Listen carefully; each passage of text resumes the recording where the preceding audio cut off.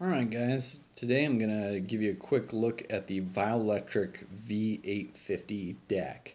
Um, Reviewing a lot of dark aesthetic gear here, so I apologize for the lighting. I wish that my camera could pick up the LEDs proper in this lighting, but just can't, so hopefully one of these days I get a nice new camera for you. But this should be pretty short and sweet. The Violectric brand is a brand that I have always been excited about because back when I started reading NWAV Guy, he referenced them once and basically said he was trying to make the O2 amp and DAC basically be what Violectric was for 95% of the headphones at a fraction of the cost. And that really is what it comes down to with Violectric is price. This thing has an MSRP of $1,500, and it is extremely well crafted. All aluminum housing. It is very, everything feels nice and metal. This volume knob is the smoothest volume knob I have ever encountered. It just is so nice to use. You'll see the mute error button on his, or light is indicator is on there because it's not receiving a USB signal right now. It's not receiving any signal right now. It's just plugged in. So there's a nice input selection switch. And then resampling mode that allows you to set it up to resample. And right now it's just set up on best. So this is a unit that I wanted to pick up mostly because my dream reference stack was a Violectric stack. And so I picked this up along with a Violectric amp that I'll review later. So some of the complaints about it, let's start with that. Some people feel that aesthetically all the lights make it look like a Christmas tree. Indeed, under this exposure, it looks a little bit more like that. Seeing it in person, it actually looks a little bit more like Darth Vader's belt. I mean, it's pretty cool. I think it's a neat aesthetic. I like all the machining on it. I think it looks really pretty. Some people don't like it. The other thing that's kind of a pain about it is it's almost, well, it's probably about 50% longer than it is wide, which is the opposite of most stacks out there. Most stacks are rectangle in the other way, where they're much wider than they are deep. So whether it's by design or not, it really doesn't stack well with much else. You know, if you think about what other amplifiers you would stack with it, anything else that you're going to stack on top of it is going to look odd. And there's not going to be a lot of amps you can stack it on top of. Stacked with another Violectric unit, it looks great.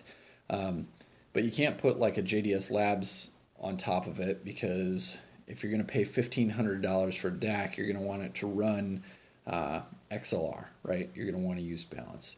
I put the SML SU8 on top of it and it looks silly. If I put this on top of a Violectric amp, it looks great. The other knock against it would really be that it uses two Burr Brown 1795 DACs running in mono mode on each channel, which is great, but it is a fairly, that chip really saw its heyday probably close to 10 years ago, probably about 8 years ago. And there's been a lot of DACs that come out from Sabre and AKM that objectively measure much better. The founder's argument is that, one, he doesn't believe those DACs necessarily sound better, and two, he thinks that everything beyond this is scientific advancement for the sake of advancement. You know, this thing measures something like a -110 THD plus N, which is all the better that microphone inputs can do today. So his argument is, hey, you're not gaining anything that you're audibly hearing, which I can see. So in use, this thing is really nice to use because of the volume knob. The indicator lights are very nice. I typically do prefer to have a visual display, but this does serve a purpose and have a look, and it can be certainly a nice stack on your desk. The weight feels great, very high quality. You know that you're getting something not made in China. This is German made. This is the pinnacle of German engineering as far as audio products. You know, like the RME 80i2 DAC. I've owned that as well. That thing's light and all, you know, feels very plasticky, but it's a very good unit. This it feels like it has a lot more heft. No cables are pulling these around. So it's a nice reference that way, good peace of mind knowing that it's not going to move around on your desk. It's made by people that are working full-time jobs, don't have to have a second one, that sort of thing.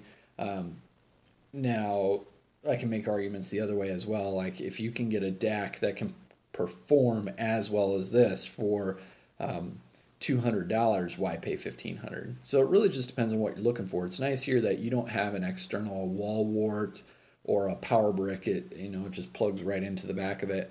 And it does everything it says it does. I don't know that I can discern any sound differences between it and an SU8 or something along those lines, or the Savage D5, although I will say this has the nicest feel. So if you were going for a reference feel, this would be it. And the nice thing here too is even out of warranty, talking to the distributor here in the States, you can send something to them for repair. They'll repair it, send it back to you. You'll pay for shipping all those. As with everything, you'll pay, but you get that amazing service. In working with the distributor, you know, I exchanged somewhere between half a dozen and a dozen emails before making any purchases, and they were wonderful to work with. This thing looks beautiful.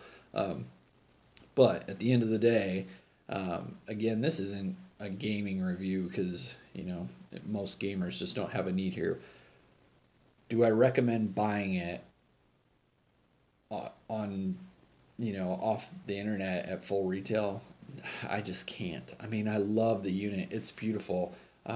You can find them used for about $800. And if I was going to own it, that's probably how I would own it. And I really like it, and I really like the founder. I was even able to exchange messages with the company owner. I love it to death. I myself personally just can't stomach $1,500 for a DAC that doesn't do something absolutely amazing. But very cool unit, great reference stack setup. I really enjoy it. I enjoy the look on my desk. I can think of a lot of reasons to make excuses to keep it, but for me, probably not. So I highly recommend the Violectric brand if you can get a great deal. Up to you if MSRP is worth it to you or not. So thanks for checking this one out, guys. If you have any comments or questions, drop them below and I'll check them out, and I will talk to you later. Thanks.